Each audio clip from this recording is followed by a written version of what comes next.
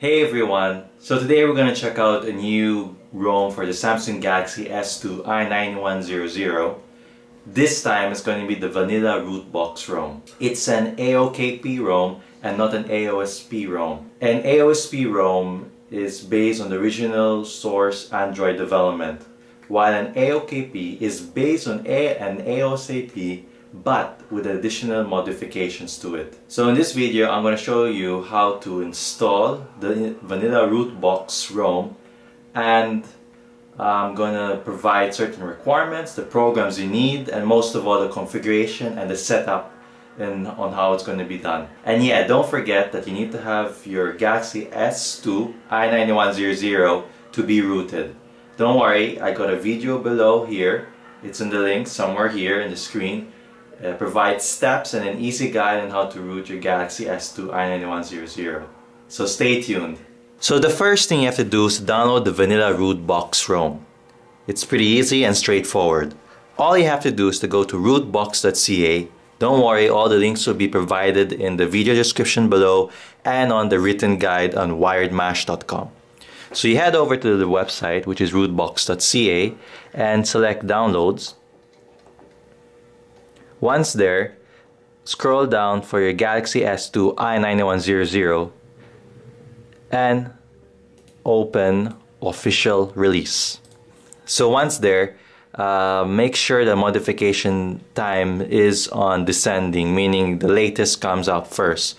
So in my case, the latest version is version 3.9.1. Perhaps in the near future, they'll get 3.9.2. Nevertheless, download it. It's only roughly about 150 megabytes. It's pretty small compared to the Samsung Galaxy S2 official Jelly Bean firmware, which is around 500 megabytes, which is all loaded with a lot of crap and bloatware. Once you download it, save it onto a folder in the computer, of course. And the next thing you have to download is Google Apps. As it's a custom ROM, Google Apps is not usually included. So just head over back again to RootBOX. Don't worry, the links will be in the video description below, and download Google Apps. And the file size is roughly about 90 megabytes. So once done, go back to your desktop and connect your phone, your Samsung Galaxy S2, via micro USB cable. Alright, it's connected, and guys, I'm using the official XWLSJ firmware right over here. I have another video on how to flash it. So it's been connected successfully. Find the folder where you saved it at. Copy both GApps and RootBOX onto the SD card of the phone or the internal storage, depends on you, but I prefer the SD card. Once there, paste it, give it a few seconds. And a tip, guys, for the Vanilla RootBOX, you can actually save your photos on your SD card. There were some issues with other AOSP and AOKP ROMs in which you can't save the photos on an external SD card due to certain programming issues. But luckily with the Vanilla RootBOX, you can easily save your photos or any other files onto your... well, I'm not so sure about any other files, but for photos for sure, you can save it on the SD card. So you just have to create a new folder, call it DCIM and camera.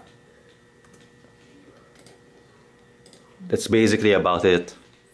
So the next step you have to do is to turn off your phone and remove the USB, of course. So we're gonna turn off the Samsung Galaxy S2. Oops. Let's turn it off, power off. So once the phone has been successfully turned off, head over to the CWM recovery mode. So you do that by pressing volume up, home button and power button all at once for roughly about 10 seconds. Keep on holding it, it should flash twice. There, you can let go now. And once there, you should be presented with a menu. Yeah, as you can see, I'm using the C kernel here. And select Install Zip from SD card. Choose Zip from SD card. Head over to using the volume down RootBOX. Yes, so I'd like to install it, please. So it's opening up the update package right now, installing the update. This will take roughly about, I guess around 30 seconds at most. Again, I'm sorry guys for if I'm not, if it's not stable enough. I'm currently standing, so I'll do my best to make sure it's stable, the phone itself. So give it at least about 30 seconds to a minute. So it's done, yippee-ki-yay. And the next thing you have to do is choose Zip from SD card again, because we're going to install the Google apps. G apps. Yes, I'd like to install it, please. Go back, and we're going to do a wipe data factory reset. Yes, delete all user data. We're doing this because we're coming from a different platform, a completely different firmware, because the Samsung Galaxy S2 official firmware is a lot different compared to the AOKP here. It has to be safe. So make sure you guys back up your data. Do a wipe cache partition. Yes, I like to do a wipe partition. Alright, so we can reboot system now. So there you go guys, as you can see there's the official RootBOX animation screen. So I'll be back once it's fully loaded. So after giving it like a minute or 2 minutes at most, you'll get to the welcome screen of the RootBOX ROM. This is the same welcome screen you get on the Nexus 7 and Nexus 4 or any other Google devices. So you click Start. So I want to skip this. Yeah, skip anyway. No, I don't have a Google account, not now. Yeah, later on. Next, please. Next. Next. Next. Finished. So okay, let's check if Google Apps has been installed. Yes. You can confirm if Google Apps has been installed with the Play Store here. And a few, of course, the Google Apps like Google, and messaging, I believe. Yeah, that's right. So it's been successfully installed, and as you can see, this is a total different experience. It looks like a pure jelly bean experience. So let's just make sure the camera is working properly. No thanks. Let's get into settings. Use external storage. Let's take a picture.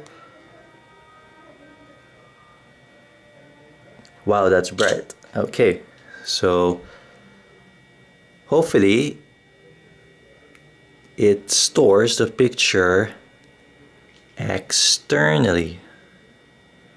And I believe it does. Yep. So this picture now is stored externally onto your SD card. As you can see, storage, SD card, DCIM, camera.